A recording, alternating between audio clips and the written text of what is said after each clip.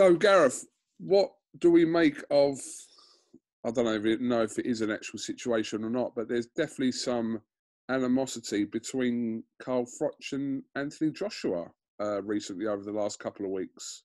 Well, I think it's pandemic lockdown boredom. It's like the formula is pandemic lockdown boredom underneath, above ego equals little row between boxers with too much time on their hands. Yeah. So look, sending messages and deleting messages from each other overnight is the kind of thing you do when you're sending dick pics to someone, isn't it? Do you know what I mean? Well, yeah, I suppose it is. I suppose, yeah. You know, I mean, because the thing is, who knows? We don't know what's in them. But Anthony Joshua could be saying, "Don't say that about me. Remember how big mine is compared to yours, Frochie." Does Froch?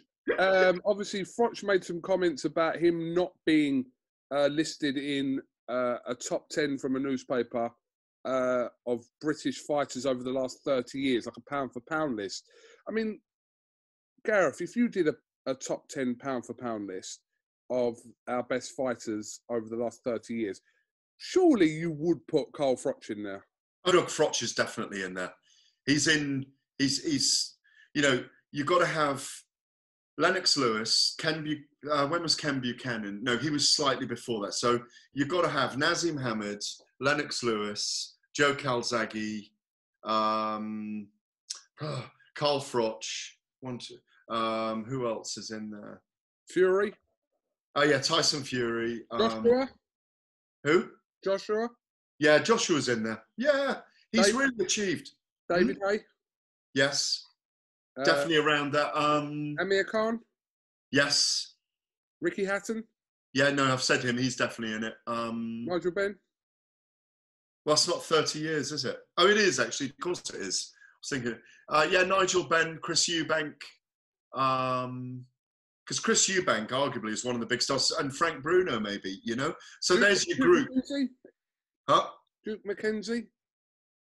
Yeah, actually, very unrecognised three-weight world champion. Yeah, definitely. Again, guy that should be in the Hall of Fame. So there's your group.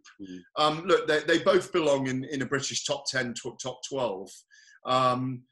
But greatest of all time, you know, I mean, it's very difficult with Joshua because it came so quickly and he's carried so much. You've got to give him massive plaudits. The trouble is he's made it look quite easy and he's been very brilliantly matched by Eddie Hearn so far. So it's an interesting debate anyway. Very, very interesting debate.